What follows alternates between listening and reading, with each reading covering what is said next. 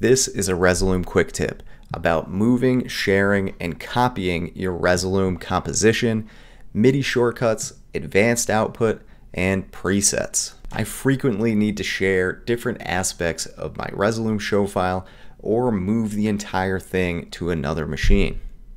As a house VJ, having an advanced output XML ready for an incoming guest VJ can be a huge help to them, especially if they don't have a lot of programming time before their set. It's also a good idea to have a backup of your entire show file and MIDI mapping ready to go on another machine in case of computer failure or other issues. And sometimes I just like doing pre-programming at home, and then I need to move that show file to my show machine before the set. Or I just want to share some sweet effects presets I've made with another fellow VJ. So let's take a look at how we can do all of this. If we navigate to our Documents, Resolume Arena folder, we'll find a bunch of folders in here with all of the different saved aspects of our show files.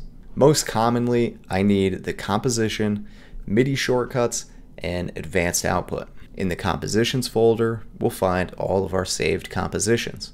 This is the actual file that you open up when you're opening up a Resolume show file. Under shortcuts, we'll find all of our different shortcuts, and in the MIDI folder, we'll find our MIDI mapping that we've saved. Under presets, there's an advanced output folder, and this is where all of our saved advanced output mappings are saved.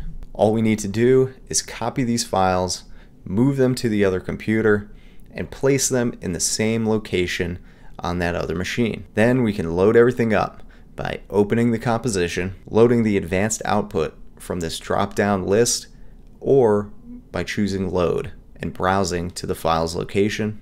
This is also where we can save our advanced output and give it a name, which then places the XML file into that folder. And finally, under the shortcuts menu, loading our MIDI shortcuts from this list. And again, we can save our MIDI shortcut preset here, which saves a file in our shortcuts folder. If I'm using StageFlow or Chaser, I'll also need to grab those files. Back in Documents, we have a StageFlow folder and a Chaser folder where we'll find those files, grab those, move them to the other machine, and place them in the same location. And again, when we open up StageFlow or Chaser, we just need to load those files up and we're ready to go.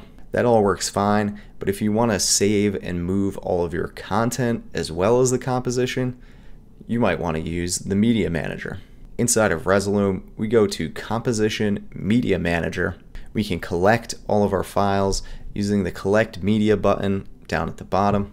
That will save all of your content and the composition file into a single folder that you can move to another machine, and all of those copies of your content will be linked inside of this new copy of the composition. Just beware if you have any unused decks inside of this composition. If the deck is closed but not removed, it's still a part of the composition, and the Media Manager will count all of those files, find them, collect them, and save them into that folder. You can save a lot of time and file space by making sure only what you need is actually linked up inside of the composition. Sweet. So now we've moved our entire composition and everything we need over to the other machine. But what if you're just trying to share some presets with a friend, or maybe setting up a new machine and you want all the cool effects presets you've made over the years over on that new machine? Let's find out how to do that. You might have guessed, we're going back to the Resolume Arena folder. This time we'll look inside the presets folder, and in there we'll find that audio effects, color palettes, envelopes, sources, and video effects can all have custom saved presets that you'll find in each of those respective folders. If you don't know how to make presets, look for this P icon on effects and palettes and things like that. If you click that, after changing parameters to values that you like, give it a name and it'll save inside that folder. Alright, I hope that helps you move, share, and back up all the things you need for your show file. If you have any questions, drop them in the comments below. And be sure to like, subscribe, and come back later for more videos. Thanks for watching.